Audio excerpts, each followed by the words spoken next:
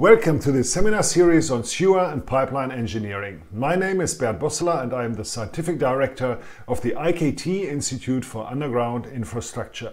And in this seminar session we want to look at the rehabilitation of sewers and pipelines. And very specifically, this time we are talking about replacement methods. And we want to proceed in 3 steps.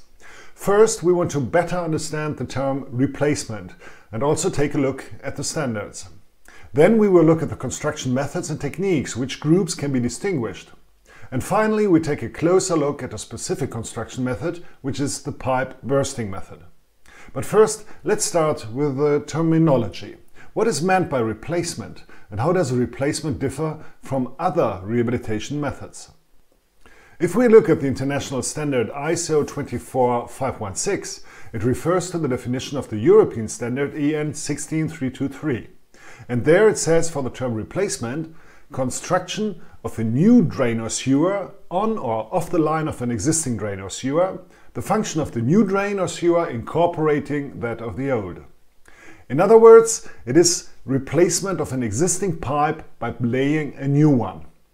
And how and where the new pipe is laid is irrelevant.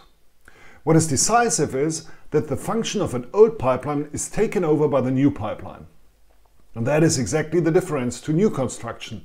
With new construction, a new function is created. For example, a new residential area is connected to the network.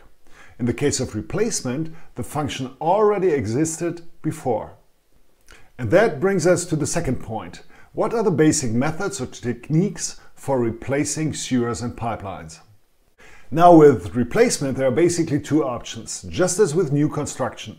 Number 1, the open cut method, and number 2, the trenchless method. The open cut method corresponds technically to a large extent to the open cut in new construction. But of course, this time we are working on the existing system. And there may still be other pipelines underground that we must not damage. The trenchless methods also include methods that we already know from new construction. For example, the pipe eating method. This is similar to microtunneling. That means the soil with the old pipe is removed at the working phase and the new pipe is driven into this cavity. In the pipe extraction method, the old pipe is pushed out by a thrust head and the new pipe is pulled in directly behind. In both cases, that is important, the old pipe is removed. Another method is pipe bursting. This method, however, is different. Here, the old pipe is destroyed and remains in the soil. As an example of replacement, let's now take a closer look at the pipe bursting method. Here we see a schematic view of the bursting process.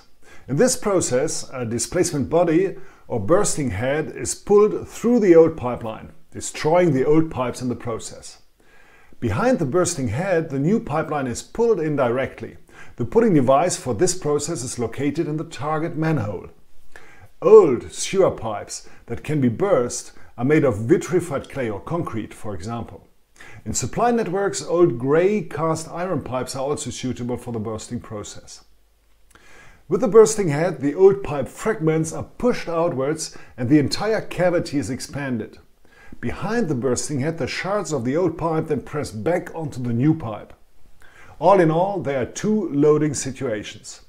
During installation, the pipes are pulled past the points of the old pipe fragments.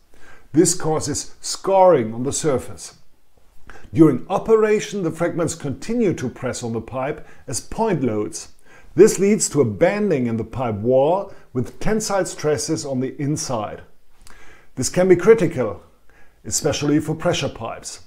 This is because the internal pressure also generates tensile stresses in the pipe wall. If these 2 tensile stresses, that means the tensile stresses from internal pressure and the bending tensile stresses from the point load, if these overlap, then in some cases a critical tensile stress level can be reached. In consequence, the pipes may fail before the end of the intended service life. However, this case is not relevant for gravity pipelines, as they don't have such high internal pressure. In this construction site picture, we see a concrete pipe that has been broken up using the bursting method. The broken pieces lie all around the new pipeline. However, the distribution of these fragments is not always as regular as in this picture. Sometimes the fragments are also carried away by the bursting head and small piles of fragments are formed. In any case, however, the fragments put point loads on the pipe, and when they are pulled through, scoring occurs on the new pipeline. Some manufacturers therefore provided the pipes with a special protective coating, as we see in this picture. Scoring is clearly visible here, but it has damaged only the protective coating and not the actual product pipe. For quality assurance on the construction site, it is advisable to take a sample in the target pit from the pipe section that lies directly behind the bursting head. This sample has run through the entire section, and so it has experienced the maximum abrasion. If no damage to the product pipe can be seen here, then the rest of the pipe string will most likely be undamaged. What happens in the soil during pipe bursting can be well described with mathematical physical models. On the top left we see the geometric relationships. The dashed line is the inner diameter of the old pipe. The bursting head now pushes into the old pipe and destroys it. The pipe fragments are then pushed outwards into the soil. This movement is also called expansion. The pipes are then pulled in behind the bursting head. However, the outer diameter of the new pipes is slightly smaller than the bursting head. The difference is the so-called overcut. This overcut is important for reducing the soil stresses. In the upper right picture we see that a plastic zone forms in the soil around the pipeline due to the expansion. Further away the stresses are lower and the soil still reacts elastically. Behind the bursting head, the overcut then offers the possibility for an elastic redeformation. In this way the stress level can be lowered. In the pictures below we see the results of some further stress calculations. In order to take irregular soil stresses into account, a correction factor can be used in the structural analysis. And the plastic soil stresses in the pipe surroundings were also confirmed by finite element calculations. We now know how the pipes are stressed, once by abrasion and once by bending from point loads. But how can we now test the pipes practically for these loads?